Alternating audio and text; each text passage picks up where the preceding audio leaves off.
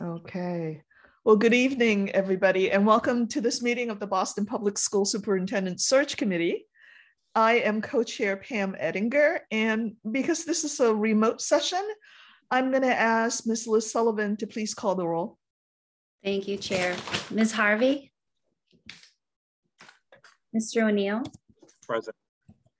Dr. Pignato? Present.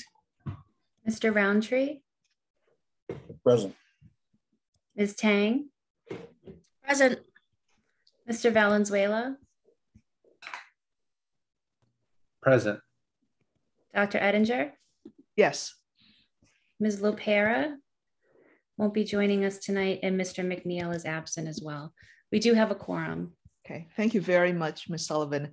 I would like to note for our public that tonight's session is being shared live on Zoom. It will be rebroadcast on Boston City TV and posted on the search committee's webpage, bostonpublicschools.org/soup-search.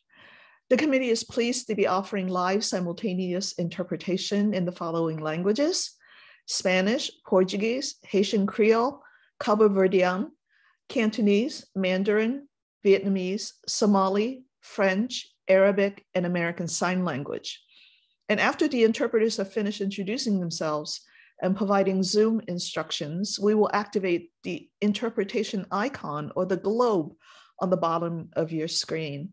Click the icon to select your language preference. And will our Cantonese interpreter please introduce herself and give Zoom instructions? Thank you, Dr. Ettinger. Good evening, everyone. My name is Anna. I'll be your Cantonese interpreter for the meeting today. 大家好，下午好，我係 Anna， 我係你今天嘅廣東話同步翻譯員。一陣見到去地球嘅時候，撳落去圖標揀 Chinese， 咁就去到廣東話嘅翻譯頻道啦。如果用手機嘅話咧，麻煩你撳嗰3個點，再揀更多，再揀 Chinese， 亦都會去到廣東話嘅翻譯頻道。唔該晒，一陣間見。Thank you so much. Thank you, Anna. And our Mandarin interpreter, please. Thank you, Dr. Ettinger. 大家好，我叫 Terry， 我会是你的国语翻译。待会你在屏幕下方会看到一个地球仪的图标，你选择地球仪的图标，然后再点Mandarin， 你就可以听到国语的频道了。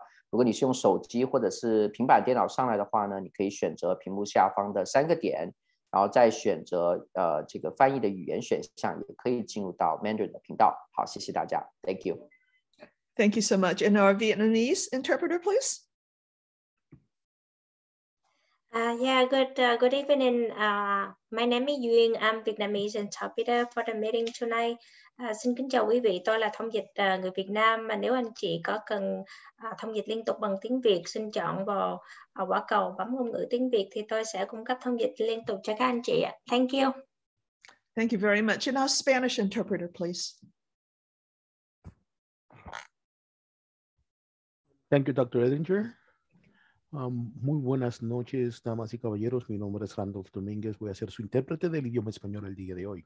Para poder acceder al idioma español, una vez haya sido activado la interpretación, van a ver un globo, un icono como de un globo en la parte inferior de su pantalla. Pulse allí y seleccione el idioma español. Si están utilizando una tableta o un celular, por favor, buscar 3 puntos en su pantalla. Pulse allí y seleccione el idioma español para poder escuchar esta reunión en español. Muchas gracias. Thank you so much. And our Portuguese interpreter, please. Thank you very much, Madam Co-Chair. Good evening, everyone. My name is Juan Bernal, Spanish and Portuguese interpreter. I'll be interpreting in Portuguese tonight. Boa tarde para todos. Meu nome é Juan Bernal, sou intérprete simultâneo para português. Para acessar o recurso da interpretação, localize o ícone do globo localizado no canto inferior direito da tela. Faz clique sobre o globo e selecione português como seu idioma de preferência. Se você estiver se conectando de um iPhone, iPad ou tablet, localize os 3 pontinhos localizados na parte superior, no canto direito da tela, e selecione português como seu idioma de preferência. Obrigado pela tua presença. A gente vai começar daqui a pouco. Back to you, Madam Co-Chair. Thank you so much. And our Cabo Verdean interpreter, please. Hi, good evening. My name is Armando Monteiro. I'm going to be your Cape Verdean Creole interpreter for tonight. Boa noite, meu nome é Armando Monteiro. A mim sabem serbo intérprete de crioulo cabo-verdiano para a reunião de hoje à noite. Para você acessar nosso canal, você vai na parte inferior do computador, onde você acha um pequeno globo, você faz um clique e você tem a opção de escolher a língua de preferência, que é crioulo cabo-verdiano. Muito obrigado. Thank you, guys. Thank you very much. And a Haitian Creole interpreter, please. Good evening, ladies and gentlemen. Bonsoir tout le monde. Nom c'est Nadège. C'est un réel plaisir pour moi là avec nous à soir. Moi, j'espère que moi va apporter un bon service pour vous-même. Tant pis, si vous avez une question, pas oublier taper dans le chat là, ou bien faire nous connaître de quelque manière. Pour créole haïtien, tant pis, peser German et sous channel là, à soir nous pas créole haïtien, tant pis, choisi German, OK, dans channel language. Thank you. Thank you very much. And a Somali interpreter, please. Good evening. My name is Camilla. I'm going to be your Somali interpreter for tonight. magacayga waa Camilla. Kusoo dhawaada caawa shirkeena oo noo socdo lagu dooranayo maamulaha cusub ee guddiga cusub ee iskuulka Boston oo xulashadiisa ay socotay. Marka waxaad iga helaysaan globalka Soomaaliga halkaasaan iska dhageysano fiidnimo wacan. Thank you. Thank you so much. And our French interpreter, please. Good evening, everyone. My name is Angel. I'll be your French interpreter tonight. Bonsoir tout le monde. Je m'appelle Angèle. Je serai votre interprète. Si vous voulez être interprété en français ou vous voulez écouter la réunion directement en français, allez en bas de votre écran, cliquez sur le globe et vous allez choisir la langue française et sur cette langue française, vous allez nous écouter directement, vous interpréter la réunion en français. Merci et à bientôt. Thank you. Back to you, Pam. Thank you very much. And now our Arabic interpreter, please. Thank you, Dr. Edinger. Hello, everyone. My name is Ahmed Arubai. I will be your Arabic interpreter today. مرحبا، أنا اسمي أحمد الربيعي، أنا مترجم اللغة العربية لهذا اليوم. بإمكانكم الاستماع إلى الترجمة باللغة العربية من خلال الذهاب إلى أسفل الشاشة. ستشاهدون علامة الكرة الأرضية. اضغط على هذه العلامة وستظهر لك اختيارات اللغات. قم باختيار اللغة العربية وعندها ستتمكن من الاستماع إلى الترجمة الفورية كاملة. شكرا جزيلا. Thank you so much. Thank you very much. And our American Sign Language interpreters tonight are Kylie Kirkpatrick and Kristen Wessels. Thank you for your services. Thank you all for assisting us this evening. We will now activate the interpretation icon at the bottom of your screen. I would like to remind everyone, as well as myself, to please speak at a slower pace to assist our interpreters tonight. Okay, so we will move on to the approval of minutes, and I will entertain a motion to approve the minutes of our April 5th, 2022 meeting as presented. May I have a motion, please? So moved. Thank you. May I have a second? Second. Okay, is there any discussion, objections to the motion? Not hearing any objections. Ms. Sullivan, can you please call the roll? Sure. Ms. Harvey? Yes. Mr. O'Neill? Yes. Dr. Pignato? Yes. Mr. Roundtree? Yes. Ms. Tang? This was for the 22nd, was it? This is for April. For April 5th. Oh, April 5th. I wasn't there, but. Oh, okay. Okay. Would you like to abstain? I'll abstain, yeah. Thank you. Mr. Valenzuela? Yes. Dr. Edinger? Yes, please. The minutes are approved. Thank you. Thank you so much. We will now move on to public comments. The committee has set aside up to 15 minutes of tonight's agenda for public comments.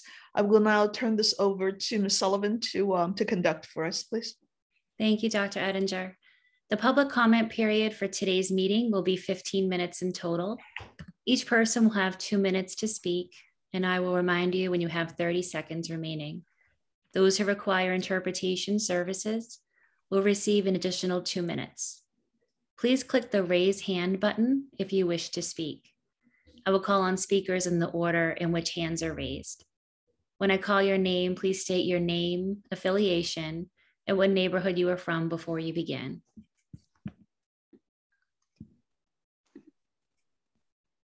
We'll begin with Mr. John Mudd.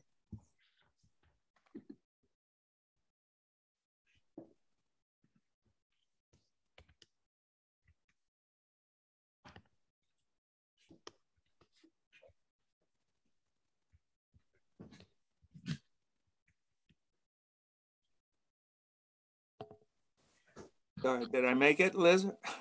Yes, good evening. Good evening. I can't see you, but I hope you can see me. There's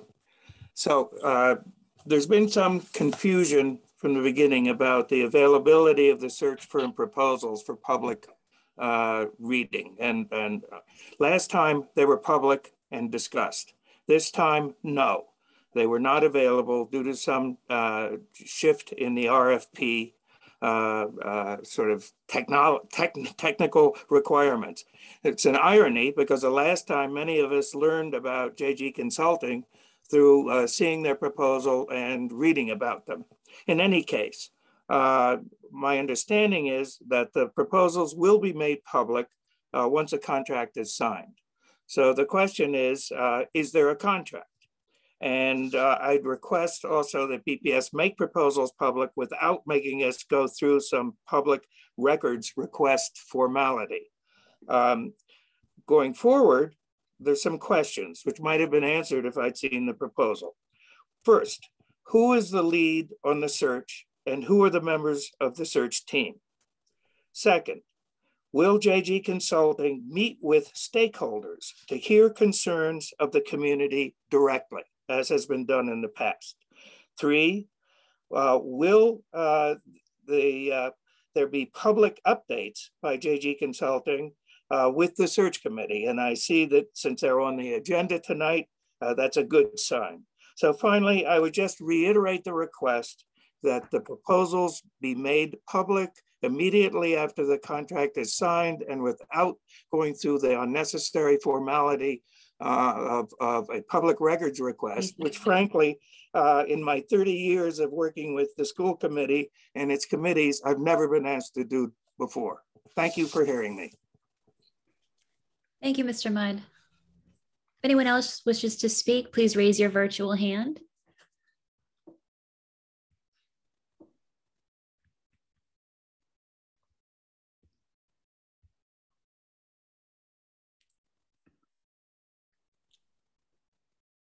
Dr. Edinger, I'm not seeing any other hands to speak. Thank you, Ms. Sullivan. And hopefully we'll be able to answer many of those questions that Mr. Mudd posed tonight. It is our goal to be transparent and for information to be shared. So we will continue to try really hard. Just some brief search process updates for folks and also for the record. In terms of engagement, the online superintendent search survey will close this Friday. That's April 15th. As of noon today, we have received 484 responses to the survey. And we did say that we will have a report back on that once the survey period is done and the information is processed. So we will be looking forward to that.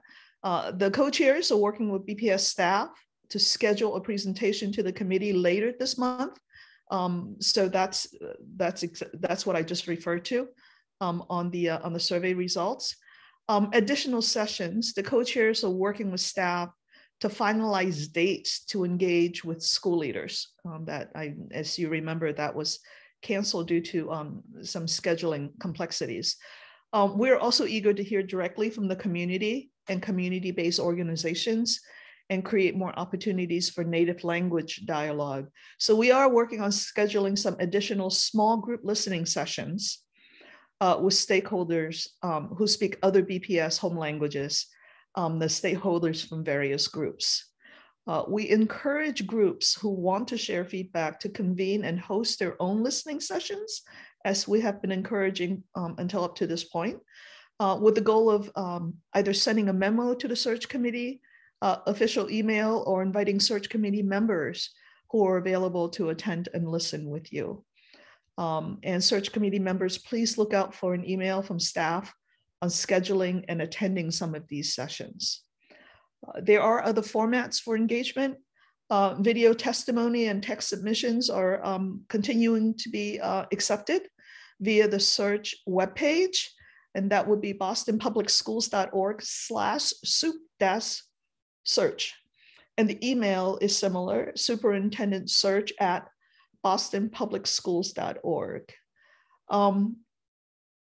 I wanted to make a note that even though the job description has been voted on and approved, the committee welcomes continuous feedback from the community. The feedback will help us shape the interview questions for the candidates and ultimately the candidates that are considered and who is selected. And also the information that we gathered, as Lorena has said so many times, will be gathered for both process improvement for the school committee as well as the incoming superintendent. Are there any questions at this point on the engagements that we've been planning and executing? Okay, not hearing any. Let me move on to the next brief piece. Dr. Edinger, I actually have my hand. Yes, ma'am. Oh, I'm so sorry. You know, I have such a hard time. I apologize, Roxy, every time. Go ahead. I just wanted to clarify. I know you mentioned the surveys are closing on Friday. Yes. Is that also occurring with the video and the text submissions? Everything is all three modes of communication for feedback are closing on Friday? I don't know if all three are. Let me double check with Liz. I thought that the survey is done because they have to close it up to do the assessment, but I thought we're continuing to take feedback on the other pieces, correct? That was my understanding as well, Dr. Edinger, that was those pieces would stay open and it's just the survey that's closing. Okay. And they would stay open with no end date in mind currently. Correct. Okay. And did I see Dr. Pignato's hand or no? No, I'm imagining hands. No hands. Okay. All right. I'll try harder. And the last piece of reporting back I have is actually on the job description and the executive search firm whom we will hear from tonight. So on April 6th, the school committee unanimously voted to approve the job description that we as a search committee recommended, with the understanding that there will be just surface polishing and editing. And I know that there's, I think, one piece of feedback from this committee that needs to be added, and we promised that it would, and then that would be completed. And the polished version will be sent to the search committee members. And then thereafter, we need to post this thing quickly to allow for application to happen. So that's on the job description. And we have awarded the RFP for an executive search firm, as you know, to JG Consulting. And we, again, thank the RFP evaluation committee. And the job description has been shared with JG Consulting, and they will be working on it to polish up for the posting and to add the additional pieces that we had agreed that we would. Which leads us to any questions on that? Because this leads us to the introduction of our search firm. Okay, so I am delighted tonight to welcome James Guerrera, President and CEO of JG Consulting, who will be supporting the BPS Superintendent search.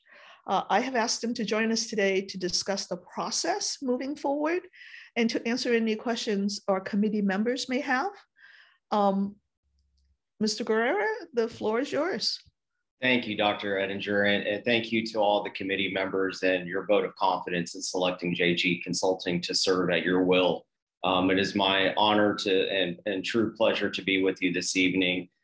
There are other search consultants. I will serve as the principal consultant, which essentially is your lead consultant and primary point of contact. The other members of the firm who will represent Boston Public Schools in the spirit of recruiting your next superintendent include 3 full-time staff members in addition to myself. Lizzie Carroll, who serves as our chief of staff, will be my right hand internally. In addition to Lizzie is Jacob Wilson, who is our administrative chief, who essentially serves as my executive assistant. Andres Garcia, who will be our coordinator internally. And then the part-time consultants, the faculty who will represent us in the superintendent search include Mr. Alton Fraley, Dr. Steve Flores, Richard Carranza, and Amanda Sargent. So essentially you will have 8 dedicated personnel on behalf of JG Consulting representing the Boston Public Schools and working alongside each of you. And I'd also like to thank your staff, if I may.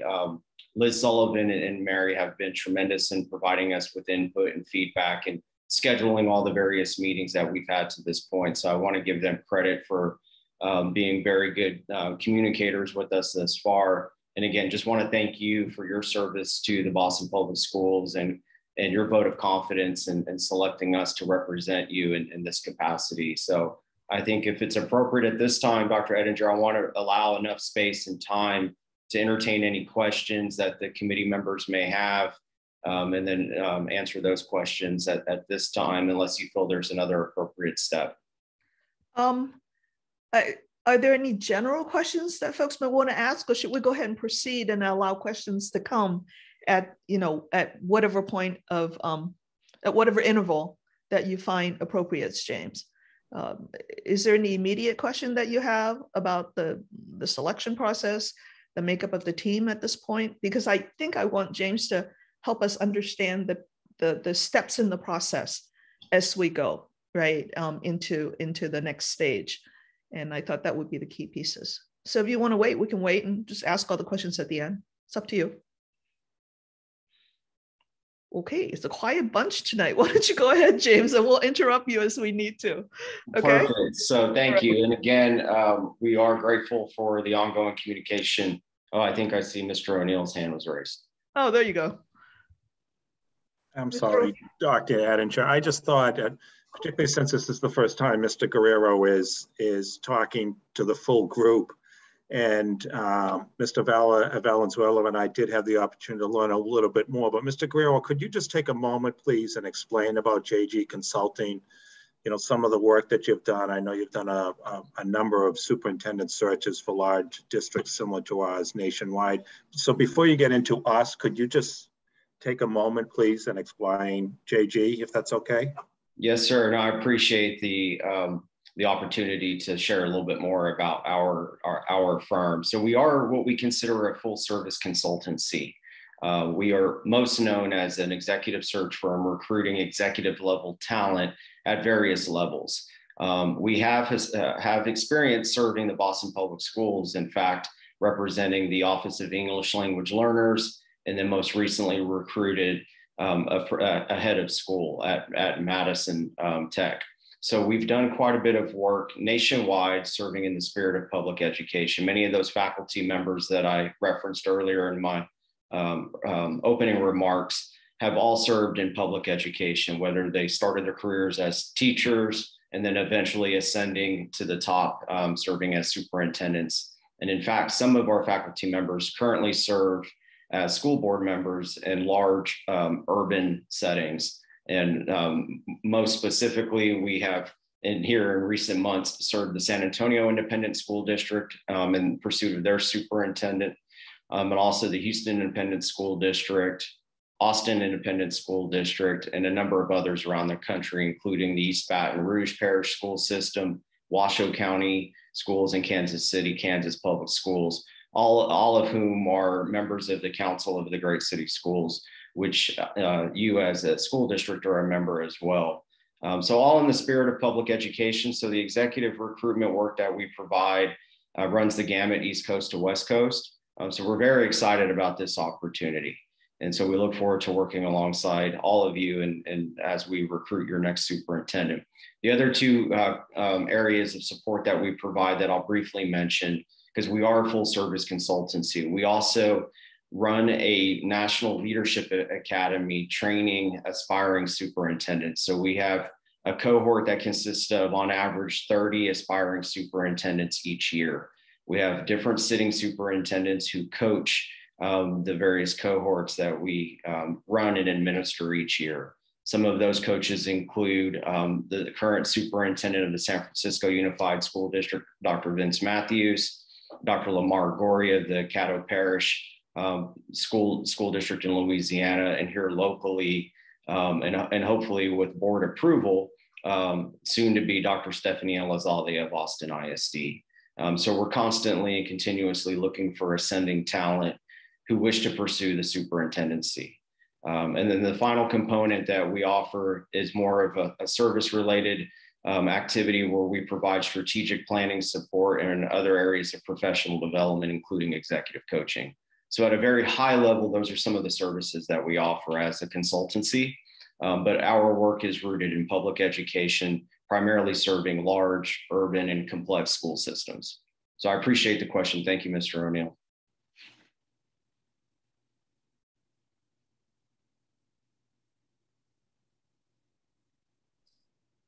Dr. Edinger? My hand is up. You know what? I'm going to pin you to the top of my screen so I can see you. I just was waiting to make sure you saw it. So, okay. My apologies. Please go ahead. Thank you, Mr. Guerra. Two things, and it may become as you're describing the process, and if it does, that's lovely. One is what you just described. I'm presuming is in your proposal because it's. All those things are the reasons that you must have been selected or your agency was selected. So I just want to check with you as far as, are you comfortable or is your agency comfortable making sure that that proposal is public so that we maintain that transparency? Thank you. I appreciate your willingness to do that because I think it's important that not you just verbalize it, but everyone see what was written in that proposal that made you a highly desirable organization to lead this search. So that is appreciated that you're willing to share it publicly with the community and this listening group. The second aspect is I wanted to ask about, when you're describing the process, could you also speak about the process of vetting in the sense of, we've heard a lot about, authentic engagement. And as you may know, it's a focal point with or even a sore point in our district with really being able to engage with families, educators, the whole community. So could you also talk about how you vet potential superintendents beyond the standard, like here are your references, like how do they engage with the CPAC? How do they engage with families and having actual members from those communities from the previous districts they've worked with? How does that all happen and provide feedback once we start to get to that narrowing point so we really know how is this person coming in someone who's getting good references from the community that they were supposed to be serving also? No, the terrific questions, and thank you for those. So I've taken a couple of notes. So if I missed anything, please interrupt me. So as far as the transparency is concerned, first and foremost, everything that we do will be as transparent as allowed by the committee. So with respect to our proposal, that can be public facing. Any document that we provide to you for review, with the exception of candidate confidential information, will be furnished for public consumption. So our proposal, if it's the will of the committee, if you'd like to upload that to, for example, to your superintendent search page, I see no reason why that couldn't be released publicly, but it's not for me to make that executive decision. I would defer to the will of the committee at this point if that's appropriate. But I don't have any issue with our proposal being shared publicly. And all of our contact information for the respective individuals that I named earlier is also listed there. So we welcome input and feedback. And I do appreciate the public comment from Mr. Mudd about inquiring about the process, the proposal, and making that publicly available. So I think if it is the will of the committee, I'm certainly fine with having that available to your community and any of those who are interested in reviewing our information. And as far as the vetting and the engagement components are concerned, we do a very thorough vetting and screening of each candidate. Some of the high level examples of how we engage with candidates is we require a number of different factors to be completed within the executive search process, one of which is what we consider an on-demand interview. So rather than just submitting the formal application packet, which will consist of your letter of interest as a candidate, the resume/vita, academic credentials, verification forms, we take it a step further and require that each candidate submit the on-demand interview. So essentially envision a similar scenario to our engagement this evening. However, it's a little less impersonal. The candidates will be invited to submit answers to a series of questions. Historically, there have been 4 questions. One question, for example, is what drew you to the position of superintendent with the Boston Public Schools? The candidates will record their responses using their own device, whether it's a laptop, a desktop, a tablet. They have an opportunity to present themselves as if they're interviewing with you for the first time. And so that's one way in which we screen and vet candidates. So we're looking for these candidates that are aligning to what we consider the North Star, which is synonymous for us with your job description that you worked so hard to create, with all of that public feedback and the authentic engagement that you've had to this point. So we're looking for those pieces to really align talent in a very direct correlation, as closely as we can correlated to the job description. And then there's further background checks and screening that we'll do with our own internal system and processes that are outlined in the proposal. Now, as far as any family engagement or forward-facing, public-facing, if you will, engagement with the candidates and your community members, that will determine on what we feel, and I say we, I'm referring to the committee, what you feel is appropriate at the given time once we get to those major milestones of the search process. So I'm making an assumption that once we get to the latter stages, and when I refer to major milestones, there are sequential steps that we'll take leading up to naming your lone finalist. And perhaps there's an opportunity for the community, in theory, to get to meet the candidates, if you will.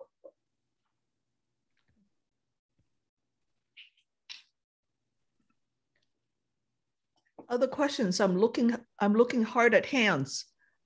Please. No, can I just make a clarifying point? Because I noticed you talked about the community engaging, and that's one aspect of it. But my question also was related to their previous community, right? So it wasn't just that, you know, meaning that communities in Boston right now, so whether it's our CPACs or our DLACs, our different organizations and community partners engage with the finalists. It was also about the finalists' previous experience engaging with similar stakeholders from whatever state, place, or they're coming from. If you're also vetting that and from those previous engagements beyond engaging with these current stakeholders in Boston. Yes, ma'am. Thank you for the clarification. And one of the questions within the on-demand interview experience in that portal that I referenced speaks to their experience working with school boards, community, both internal and external stakeholders. So they have an allotted time period to respond to that. So they have to disclose how much engagement they've had with their respective communities. But we take it a step further. And as we're doing our standard reference checks and working with our colleagues around the country, we can do a thorough dive into their actual experience and to ensure that what they've shared with us via the on-demand interview is indeed factual, so that we do a very thorough job of vetting that piece. Okay. When you say on demand, is that AI doing it, or is that human? So you're having technology really look at the videos and basically stream it, or is it live people from your agency that is actually looking at the recording? It's live people, and as well as you as a committee will have access to the on-demand interviews as well. So when we present the candidates to you for the first time for your vetting and your screening, and based on the recommendations according to the job description that you've worked so hard to create, you'll have an opportunity to watch these videos as well. So that information will be presented in closed session and executive session to protect the confidentiality of this process and in its entirety. But our team, the 8 consultants who will be representing you in this capacity, will individually watch each and every one of the videos and align their responses according to the job description that you've created. Okay. All right. Why don't we go ahead, James, and get into your presentation of the stages that we will go through from this point on, and then we can again engage in in this conversation as we go if we need to interrupt. Okay, thank you, Dr. Ettinger. Yeah, so I think it's appropriate at this time to disclose where we are in terms of the current week. So we're in the process of reviewing the job description that was provided to us today. So thank you again to Liz for sharing that document with us, and bravo to all the work that you've put in to that document. It's very thorough, it's very robust. The content from my purview looks solid. I've asked my team by the end of this week to provide me with any input with respect to just not necessarily the content, but more of the facade of that document. So we're going to add some graphics, add some other things to make it just more aesthetic before we advertise the job posting.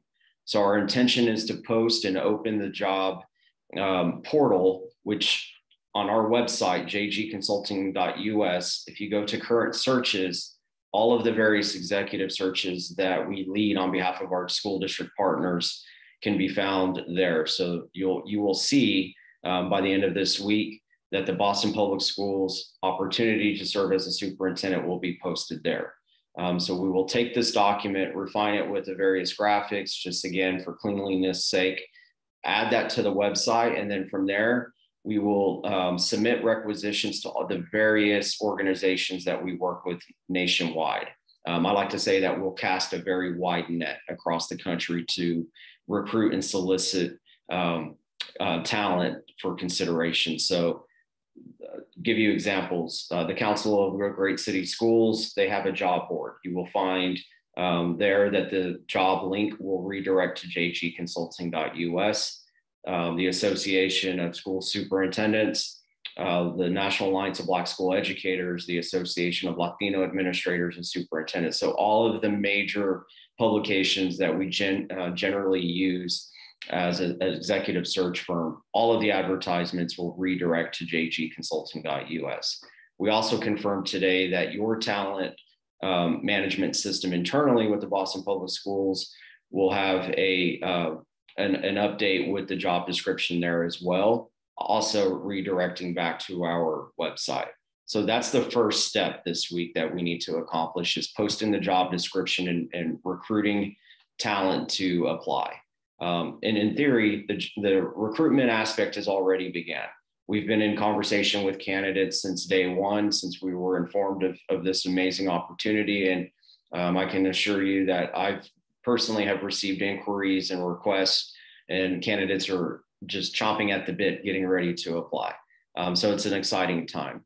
I think the question I would have for the committee at this time is how much time should we allot to keep the job portal open to accept applications? And I can give you a recommendation based on our best practice, but I want to defer to the will of the committee as well. One of the things that, James, that I know that is of at least great interest to me, and I'm sure a number of our committee members, is that that the pool is a sufficient pool, both in terms of qualifications, but also in terms of gender, race, ethnicity, and the diversity that we would want, because from that we will then yield, right, our next level candidates and finalists. Talk a little bit about, if you would, about what by what measures do you see a pool as being sufficient and adequate in order to move on to the next level? Great question. And so I can speak from historical context and just give you data and share some data points with our practice. So in the past six and a half years, we've conducted 25 superintendent searches across the United States. So one, we're very intentional with the work that we do. We seek to work with good school districts, good committees, good school boards. More than 72% of the superintendents hired by our school district partners have been a person of color. And currently there are 45% of those same superintendents hired by our school district partners are women. So when we provide to you the candidates or the total, talent pool, we're going to bring to you a very diverse group of talent to consider, including a very balanced mix of diversity and gender. So whatever you feel as a committee is appropriate, and again, at the appropriate time, we can, in theory, end the job portal or close the job portal. Generally, we typically will keep our job portals open for a period of a calendar month. We can go anywhere from 3 weeks to 4 weeks is kind of the norm. But again, in the spirit of working at the will of the committee, we'll simply adhere our timeline to the goals and the aspirations that you have for this superintendent search. Okay. Questions from committee members on this?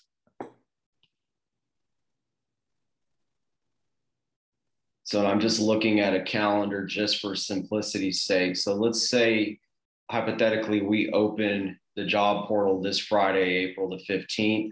If we were to keep it open for 4 calendar weeks, theoretically, we could close the job portal or have a deadline for expiration on Friday, May the 6th. That would give us 4 complete weeks, unless the committee members have any objection to that suggestion.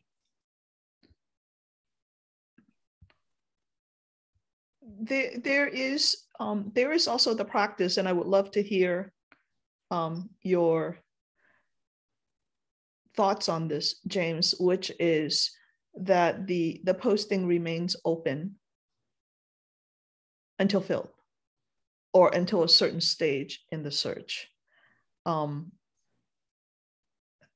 Have you had searches in the past that would give a sort of a first stage date on these proposals or applications submitted up to this point will be considered beginning on this date, but you leave the window open for possible late entrance? And I know that Jessica has her hand up as well. So. Okay. Yeah, and if I may, I can answer that quickly. No, we have not. We typically will engage in a superintendent search with the mindset of working backwards. So again, using only hypotheticals, I know that the time frame is to name a lone finalist according to your superintendent search page by late June. So whatever that date is in June, we create the milestones and a timeline with that date in mind. So working backwards, just at a very high level, the final round of interviews would be the next milestone preceding naming your lone finalist. It could be 3 rounds of interviews, right? So you could have a potential engagement with your community. You can have a second round and then the first round.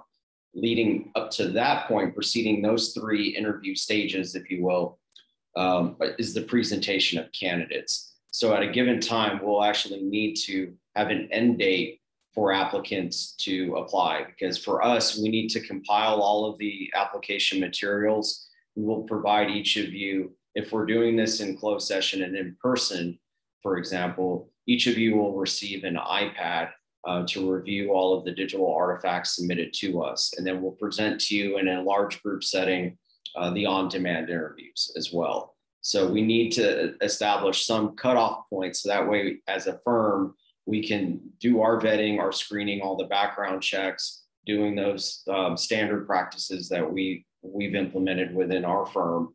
So that way we're checking all the boxes. Now, if it's the will of the committee to extend the search beyond that first presentation of candidates, if you feel that we haven't reached the goals and the objectives and all those hopes and aspirations that were shared with you, then certainly at that point, I think it would be appropriate for us to make a collective decision whether we need to continue receiving applicants. That would be my recommendation. But again, you'll hear me say we're going to work at the will of the committee. Okay. Jessica?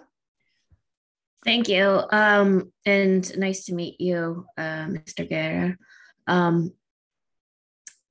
You actually answered some of the questions I was going to ask, because I was about to say, as an educator, I always think about backward planning. And so I was wondering what the timeline was of the backward planning and with such a short timeline as well. But so you answered a lot of that. But I guess then a question maybe for Dr. Ettinger is, at what point are we going to start meeting in person and, looking at the materials, having discussions, et cetera. And then also, and I apologize, I've done a lot of listening tonight, and I haven't talked as much because I've missed the last 2 meetings due to the funeral and then the negotiations last week. So I apologize if this has already been answered, but I do wonder, at what point are we going to engage our community stakeholders again in the interview process? Is it for finalists? At what point? I guess those, you'd mentioned the milestones, I guess. And so I guess I was just trying to get a better sense of that. And also, if you said it closed on May 6th, but it was open this Friday, it suggested 3 or 4 weeks, because that's 3 weeks. I thought we had 4 weeks. If 3 weeks is generally the minimum that we would recommend, if it's the will of the committee to have it only open for 3 weeks, we can certainly do that. But I think 4 weeks would be sufficient. And that's our standard practice, is 4 weeks. Okay, so that would be May 13th, I think, then, if it's available on or public on Friday. And then I guess I do kind of, I don't know, actually, Dr. Eidinger, if this is what you were suggesting, but I do think that it's good to have like a kind of a soft cutoff, but we wouldn't want to exclude any potential candidates later. So one of the things, Jessica, I was thinking about, and forgive me for my informality, it's getting late in the day. And that I lost my train of thought. Here we go. That I think at some point, you know, in week 2 and in week 3, we ought to get a sense from James as to what the sufficiency of the pool looks like, right? Because if we are finding that things are really vibrant and we have great representations from all of the diversity groups that we're looking at, then open it up, you know, having it to be 4 weeks may serve our interests, may be fine. But if we're finding that at the end of week 3, we have no diversity of any sort, and we don't have what I would call a credible pool, then I think we have to revisit, right, what that cutoff date needs to be. It's hard to tell now because, you know, you don't know until you sort of get into the recruitment of it. So perhaps the committee would consider not making that decision to extend until we see what's up in week 2 and week 3, and then we can leave the decision open. It makes it a little bit more difficult for James to manage on the back end. But I'm hoping that by week 3, we'll see that we have a vibrant pool, and in 4 weeks is enough. Can we sort of park that decision until a little bit later on in the process? Will you be comfortable with that? Are you? So we call it. Are you asking me or are you asking? Yeah, yes, I was asking you. Okay. Okay. Yeah, I'm okay with that. And then my follow up, I guess, too, is, you know, in the past process, I'm sad to say this is my second round here doing this. Me too. That we met individually with the consulting firm too, to kind of share ideas and thoughts as well. And I don't know if we're going to be doing that too. I think maybe we think about that a bit, and we can make a decision as we go. If you wish to, you know, sort of give feedback to James, I don't see any reason why you couldn't. And I would perhaps be mindful that we give most of the feedback around this table, so we get the benefit of folks' wisdom around the table here. Yeah, okay. I understand that, but I also think that if, you know, we have names of people, you know, someone like this, et cetera, that this is not necessarily the best place to. Yeah, no. I'm like any other, you know, member of the public or member of the committee. If you have leads, I would assume that James would want to have them. Because it opens up the pool, and it allows for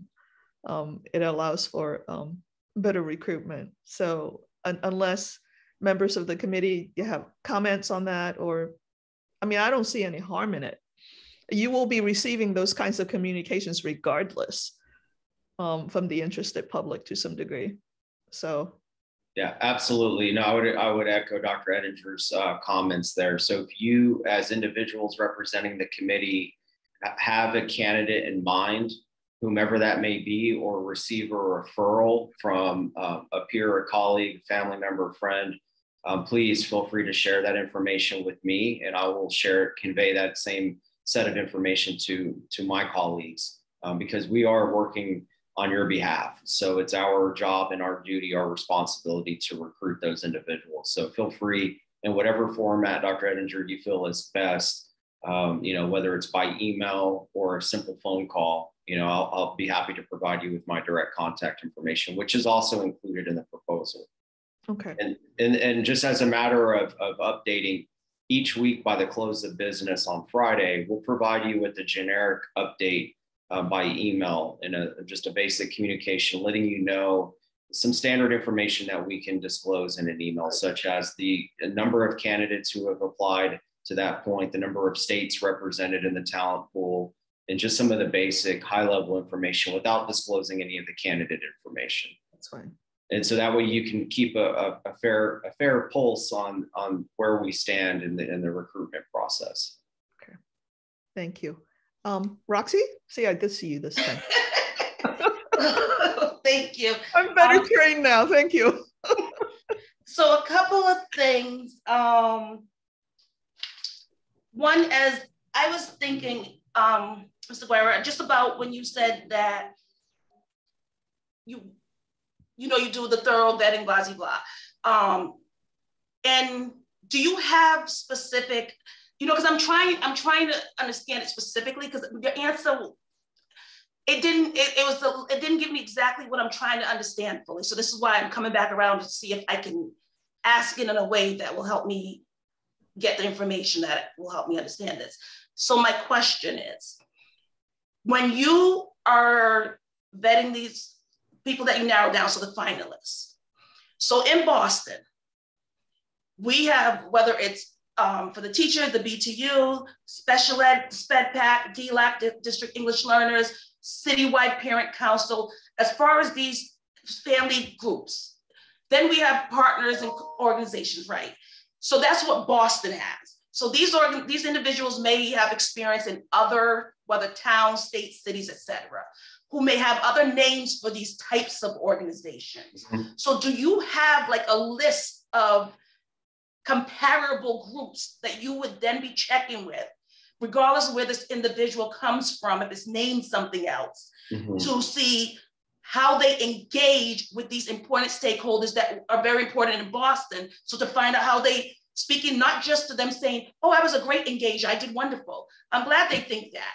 But mm-hmm. what about the stakeholder groups? Do you engage with them when you get to the finalists? And do you have specific ones that are comparable with what we have in Boston to then be able to see? Because you'll notice in the job description, there's a lot of talk about the way they engage with closing the achievement gap, special education, multilingual learners. And there's a reason for that, right? So do you have comparable groups that you then check in with to see their experience with that? Yes. Does that question make sense? Yes, it does. Okay. And thank you again for the clarifying question. So in any large city that we work in, there's various groups, committee groups, subgroups. To give you some context, with the Houston Independent School District, the 6th largest school system in the United States, we conducted more than 200 stakeholder meetings while we were developing the job description and leadership profile. There's a lot of synergy with some of the naming conventions for your subcommittee groups, your stakeholder groups with other cities that we work in. So we're able to tease out some of those themes and identify where there's overlap or transferable information where we can compare like-minded theories of action, ideals, the norms and values that were expressed to each of you during your stakeholder meetings. And the reason I said, bravo to the work that you've done to create the job description, that's a lot of the heavy lifting up front. So you've done a lot of the busy work, as I like to say, leading up to this stage in the superintendent search process. If there's any clarifying points that we need to better understand, we'll certainly ask you. And perhaps my colleagues may even have clarifying questions as they start to read through some of the job description details. I think an important element that can assist us in ensuring our success and working with one another is having an aggregate of the survey data once that closes this Friday. So that way we can better understand what is being shared with you, what is needed, what are the hopes and aspirations that your constituents, that the community members, the students have. Student voice is paramount. So all of those elements are going to play a very key role in us in the vetting and the screening process. So we will go through it as a team to better align the candidates with their current experiences and their past experiences, and align those synergies that I'm referencing. So hopefully I'm answering the question in a much better way now for you. Okay, so yeah, we'll have more at the time, and I see a lot of hands up. So one other thing, I do see them, but I just wanted to ask, because I held my hand up for quite some time, so I just want to get to my other component I wanted to ask you about. Well, one, I wanted to comment. I thought 4 weeks was a good time. I was glad to hear you say that, because I don't think this process should be rushed. And if we get to the point where it's like after 4 weeks, it's like, we really just don't have a good bunch. I personally would prefer that, whether we got to restart over and figure the process out, than to take this is better than nothing, because I don't believe in better than nothing for Boston families or students. So I just want to be clear that I think 4 weeks is a good idea. So I was glad that you didn't do it like we can hold it open for 1 or 2 weeks and rush the process. And then I just wanted to ask, because you mentioned how you've done all these other searches. Do you keep track of the longevity? Like when you've placed individuals in these, especially individuals of color, into these positions, how long have they been staying? Do your candidates, do you have a track record of your candidates staying, multiple years? Or is this a get my 2 years experience and I'm out of here type of thing? Great question. And I was actually going to add this as a matter of assurance. The superintendents that we've recruited are still serving in their respective roles today. So earlier I shared some data points with you. In 6.5 years, we've recruited 25 superintendents on behalf of our district partners. Of the 25, only 2 have gone on or have taken a promotion to a larger system. But the national average for a district such as Boston Public Schools is 2.8 years. We've well exceeded that national norm. The superintendents that we've recruited, greater than 90%, are still serving in their respective roles today. So our track record is phenomenal. It's one of the areas that as a firm we're most proud of. I think that's something that if you haven't had an opportunity to speak to some of our other school district partners, I think that's something that they would share with you. They've been very happy with the service of their superintendents, and it's something that we're incredibly proud of. Okay, so before we go any further, I wanted to do a time check because we're at time. However, there are 3 questions on the table, and I would like to be able to take care of that. And then the last piece, James, is really to give folks a sense of the 3 interview pieces that the candidate will have to go through. I don't want there to be confusion as to what those engagements look like. So maybe we do the 3 questions and we talk about first level search, final level search, and recommendation to the school committee and the school committee public interviews. So that's the set of information that I want all of us to walk away with, because all of you would need to look at your calendars once we get off of this particular session to block out time to ensure that we can be all together, rather in person or virtually. Okay, so let's go to Dr. Pignato, then we go to Jean, and then we go back to Jessica, and then the 3 stages. Thank you. Ms. Noguera, nice to meet you. So in your experience, around when during the academic year do superintendent candidates on average accept positions in preparation for the following school year? And my second question is, what are your thoughts on having in-person interviews with the finalists so that we can get to know them better? Great questions, thank you. Historically, the time frame that we're in now would be ideal for recruiting superintendents because we're approaching the summer months. So it's a better time for transitioning. As we get to the summer months, the superintendent finalists can begin that transition from whatever respective school district they're currently serving in.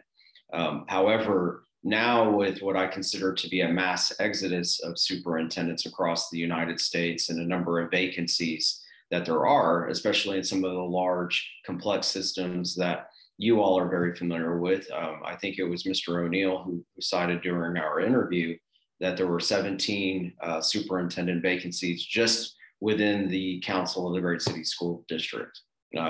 So with that being said, there's not a perfect time anymore, but I'm seeing such a fluid movement of superintendents continuously throughout the calendar year, not just in the calendar school year, but the calendar year of the fiscal year.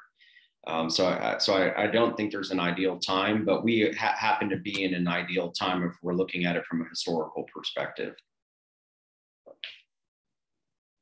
I had a second part to my question. Okay. The in-person interviews with finalists, what are your thoughts on that?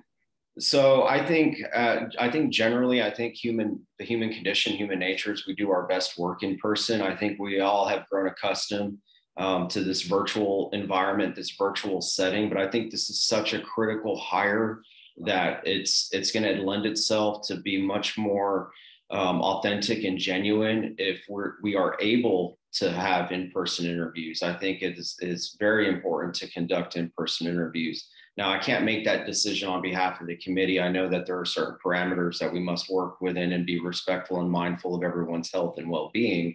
But if we're afforded the opportunity to meet in person, I think that would be our recommendation. Now, some of our recent superintendent search experiences have started in a virtual format similar to this one, where you might interview the candidates in round one virtually, where our board partners have, and then the second round, or the final round, if you will, was done in person. So I think we can approach it in a very hybrid type of working environment, but again, at the will of the committee, what you feel is appropriate, the candidates will oblige. So what I would often tell you is that all of the schedule of events, it's important that all of you have a majority consensus and are present.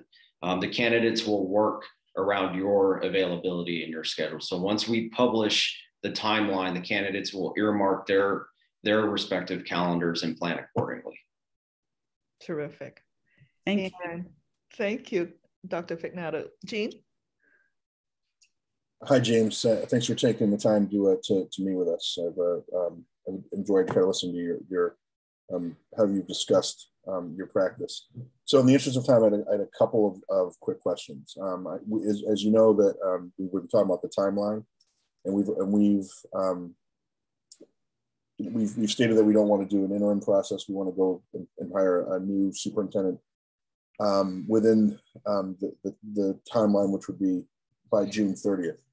Do you think that is a reasonable timeline for you to conduct, you and your search firm, to support us through the process to have someone in place by the end of June? Yes, sir, absolutely. So I commented earlier that a lot of the hard work of engaging with the community, the survey's open, you've developed the job profile, the job description, which takes a tremendous amount of work and effort on your part. So now the part of the recruitment, the screening, the vetting, where we shine as a firm, that can begin now. In the past year, we actually conducted a superintendent search in 1 month in its entirety, including all the stakeholder meetings. Now, that's not ideal. It was very truncated and very fast, but we still have enough time allotted without compromising the integrity of our work or compromising the quality of our work. So I feel confident by the end of June, we'll have a lone finalist named successfully on behalf of Boston Public Schools. Thank you. And I was interested, you just brought up the idea of vetting. I'd like to learn a little bit more about who do you speak to when you're going through the vetting process and determining like the references for people, who are going to be, who will be considering later in the process? Right. No, great question. So more than just the standard references that a candidate will submit for our consideration, for your consideration, you have your standard supervisors, past supervisors, perhaps school board members, board presidents, those that they feel will speak, at an advantage on these candidates' behalf. But we also take a deeper dive into the other potential individuals they may have worked with in the past that aren't necessarily listed on their resumes or vitas. Due to our large footprint across the country, we have a very robust network. So we're able to get to some of the meat on the bone that otherwise isn't known for public consumption. And I think that's one of the great value adds working with us, is that we know a lot of educators, a lot of practitioners in the space, and are well in tune with various communities across the country. So we'll do a very thorough job of vetting. In addition to that, we work with an organization as a matter of formality to do a formal background check. So that way, if any candidate applies to serve in this role, we're not withholding any information. We're bringing to you every bit of information that we have that has been made available to us. So that way, as a committee, you can make an educated decision based on your recommendation.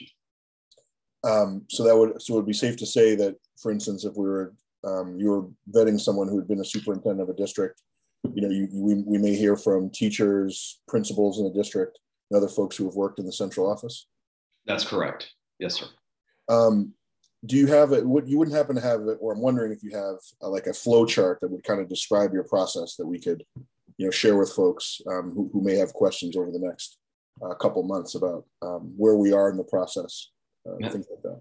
Yeah, also a great question. So within our proposal, there's a graphic. I forget exactly what page it is on, but it's like the chevron diagram where it has the major milestones. So right now we're engaging with all of you, getting to know each other, developing that rapport, getting to know the community.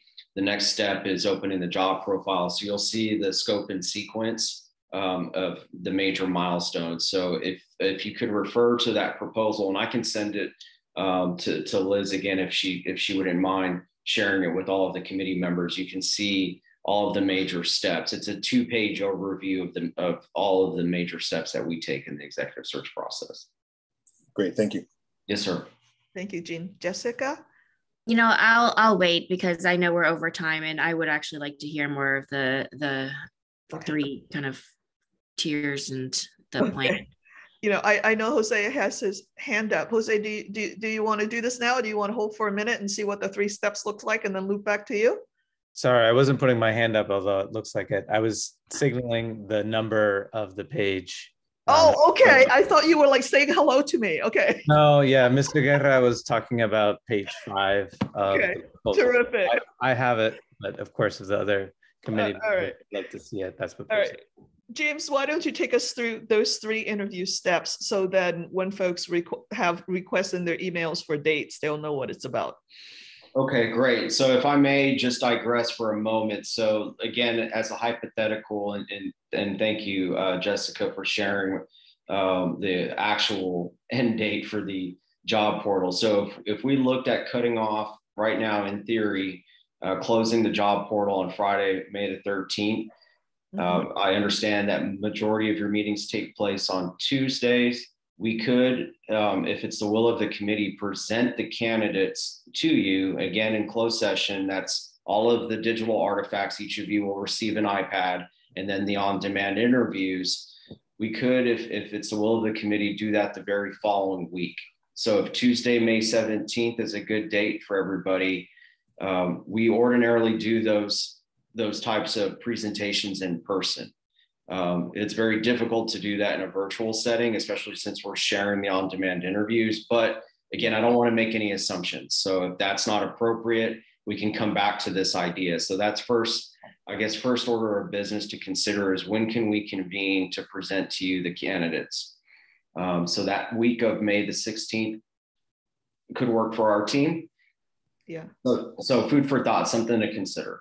Okay, right. Because we have a standing meeting every Tuesday from 5:30 to 6:30. So we can pull the group and we can make sure that folks are available.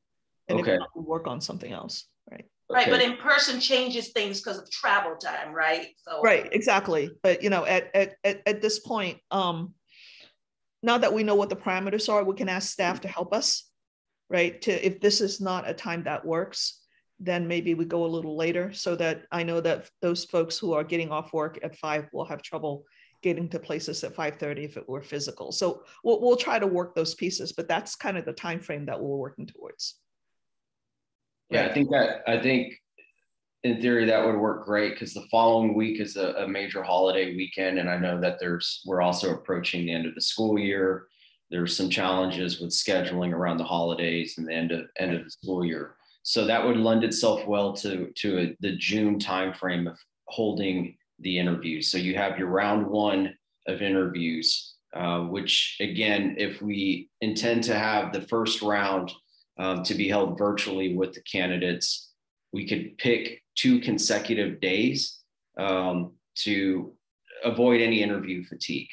So one of the things we want to be mindful of is your time. You know, that you're volunteering your time to interview candidates. Let's just say hypothetically again, you might have 6 candidates to interview, you might have 8, whatever that number may be. We want to give you ample time allotted to interview those candidates. We generally would recommend 1 hour per candidate per interview in round 1. And so if it's done virtually, not a problem whatsoever. We just need to identify 2 consecutive dates because we anticipate you'll need 2 consecutive dates because there will be more than, on average for us, I can share with you, we average roughly 6 candidates per interview in round 1. And I'm speaking from past experiences. Right. Okay, round 2. Yes, and then round 2, after you interview the candidates in round 1, the idea is that you condense that first round of candidates to a shorter pool of talent to consider in round 2. So again, in the spirit of transparency, we want to create a timeline that's conducive for you, your availability, but also informing the candidates of when potentially they would interview in round 2 if they advance to that stage. And we would like to do those interviews in person. Okay.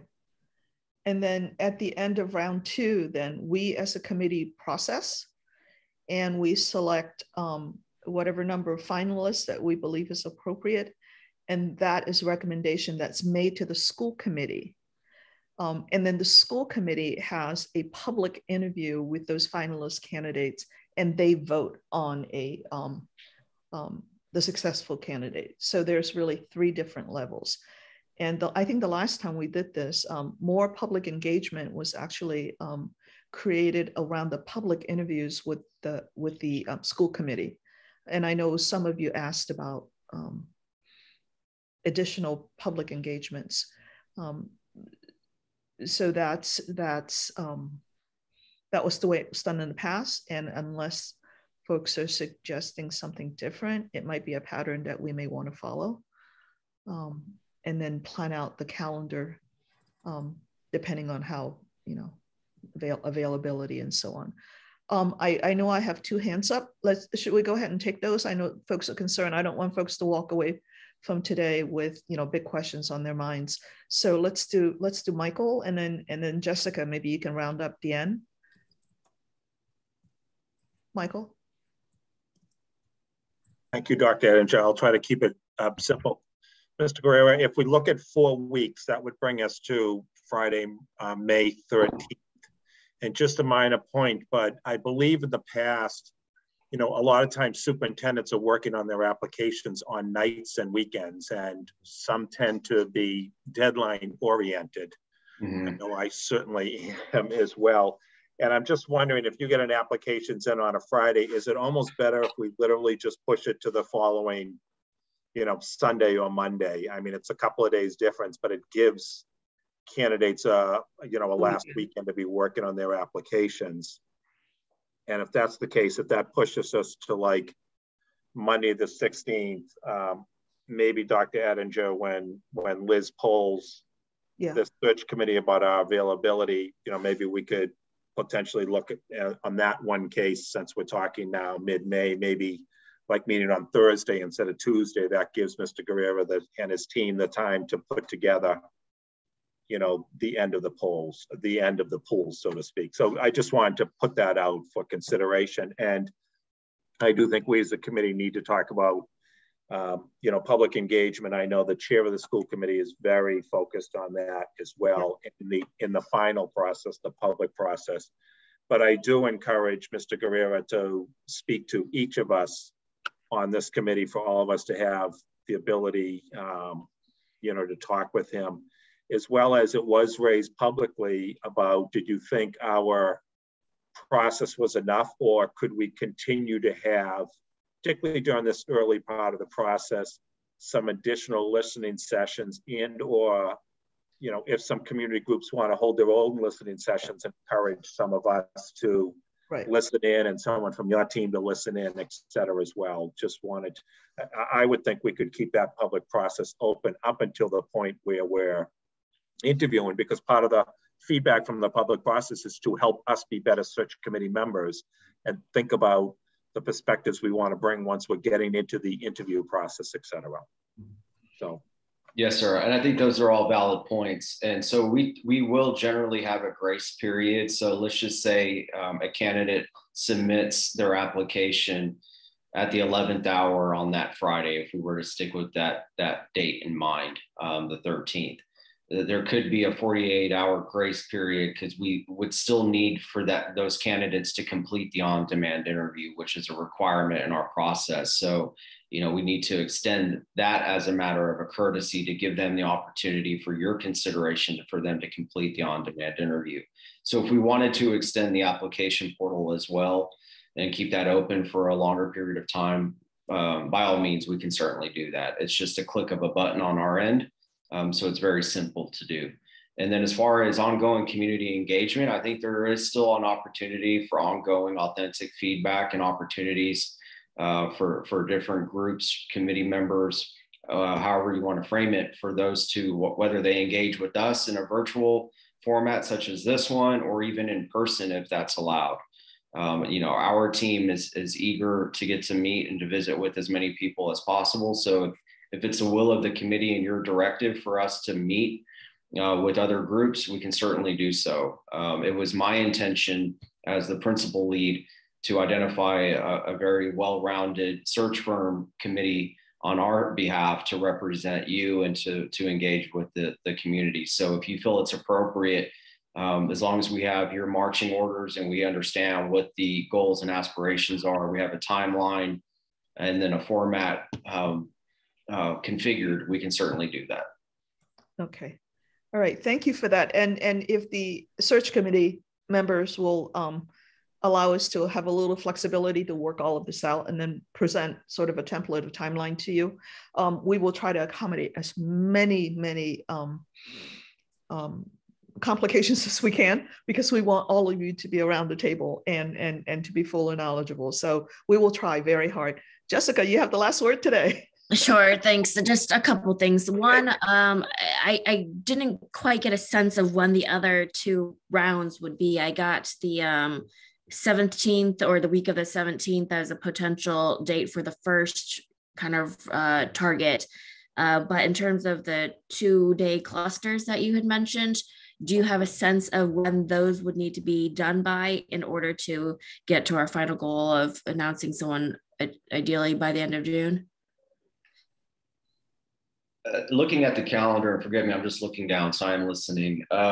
So barring what date we select for the presentation of candidates and that digital format with the iPads, the on-demand interviews, we, as a matter of professional courtesy, we like to at least inform the candidates with 1 week's notice to prepare for the interview. So if we're presenting the candidates to you on the 17th of May, and I'm just using that as a rough sketch, so by no means is this firm.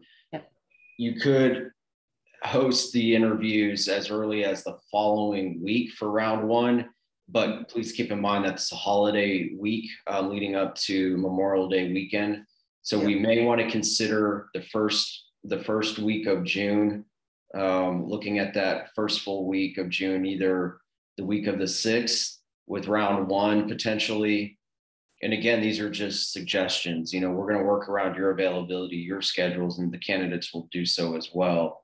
And then the round two could actually be the same week, depending on the days that we choose. But what I would suggest is considering the week of 13th for round two, and then any final third third round of engagement the following week. So you have the week of the 20th, and that puts you right in line with what you've planned at a high level already with your timeline.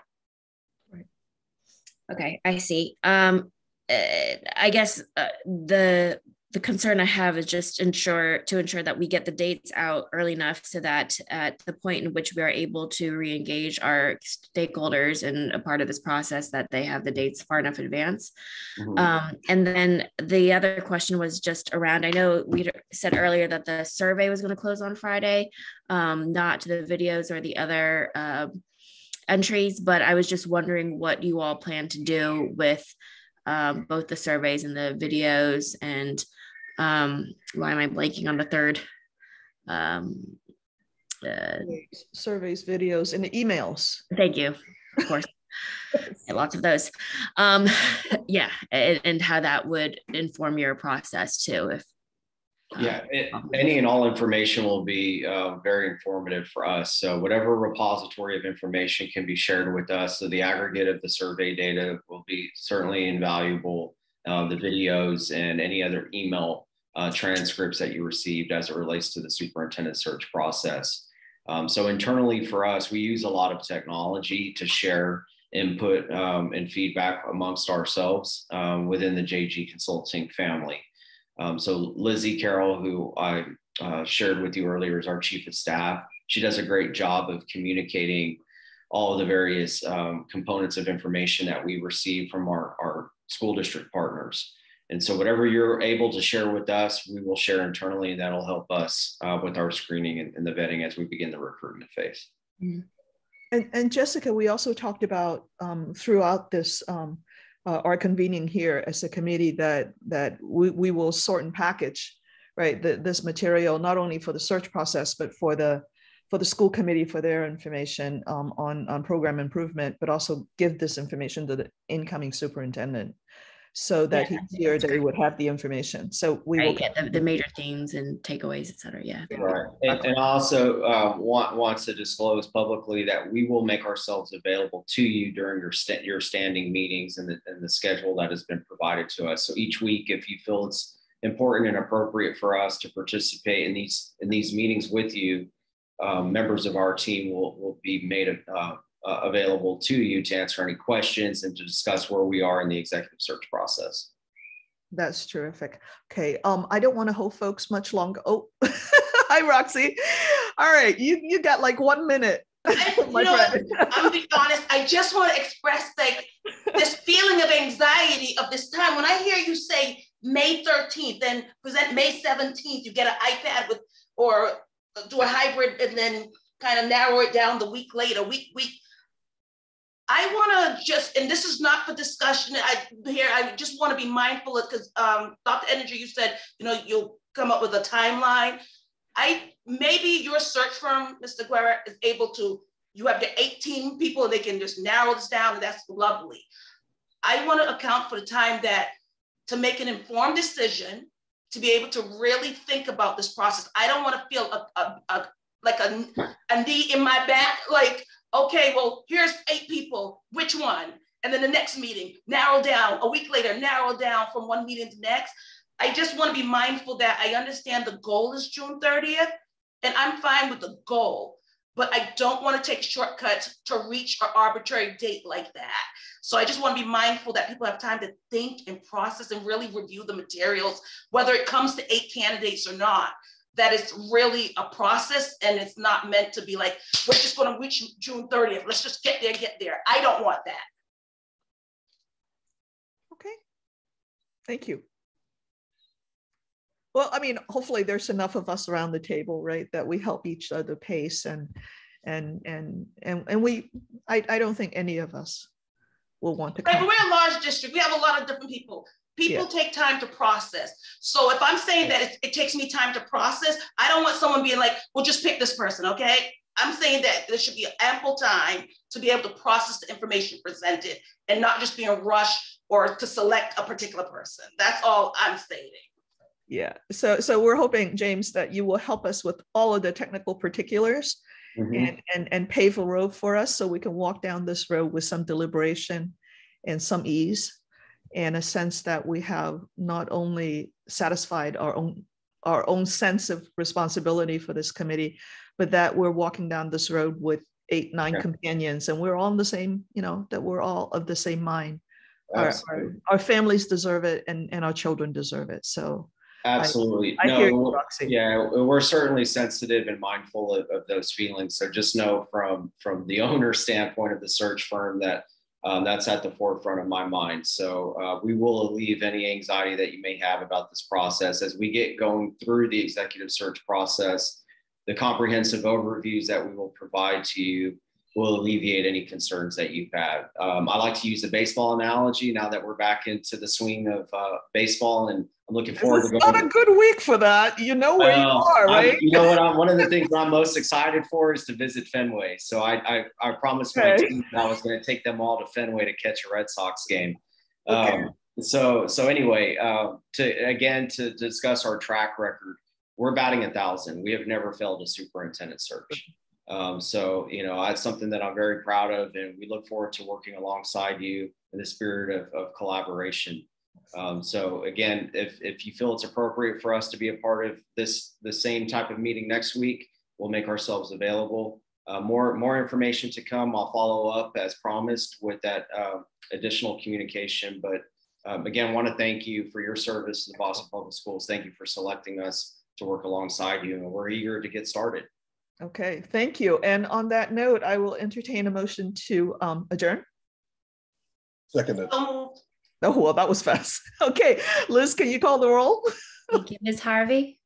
Yes. Mr. O'Neill?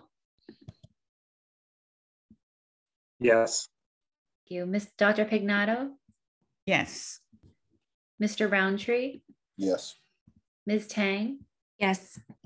Mr. Valenzuela? Yes. Dr. Ettinger? Yes. It's unanimous. Thank you. Thank you. I'll see everybody next week. And thank you again, James, for being here. You're welcome. Take care, everyone. Thank you, everybody. I know this one ran long. We'll try to be better.